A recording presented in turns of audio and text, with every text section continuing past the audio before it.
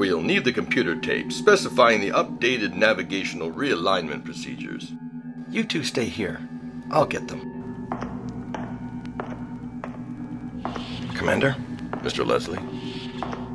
Did you hear? Biology section is conducting a scan of the planet below for any specimens of life capable of achieving orbit under their own power.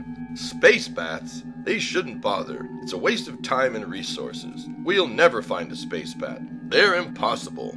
Theoretically, there could be naturally evolving life forms that are capable of flying out of planetary gravity and into space. I don't know about that, but they've never found a single specimen, and they never will. Is that so? Well, that's too bad then. Excuse me, gentlemen. I couldn't help overhearing. Yes, sir? The reasoning you are employing, Mr. Sulu, is not logical. In fact, you are exhibiting the fallacy of the Black Swan. His argument seemed to make sense. That may be so, but the form of the argument is invalid.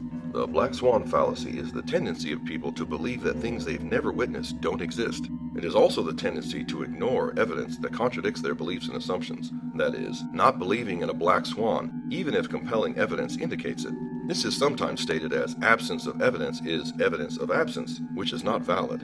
A total lack of empirical evidence of something does not rule out the existence of that thing. The name of this fallacy comes from Earth, on which the existence of black waterfowl, called swans, was for millennia thought to be impossible, until about 600 years ago, when a Dutch explorer discovered black swans in Australia. That is not to say that everything that has no evidence may turn out to exist, but in order to think rationally, we must cultivate an empirical skepticism, that is, a skepticism steeped in fact and observation, and also remain vigilant against the innately human tendencies that leave one vulnerable to being surprised by black swans.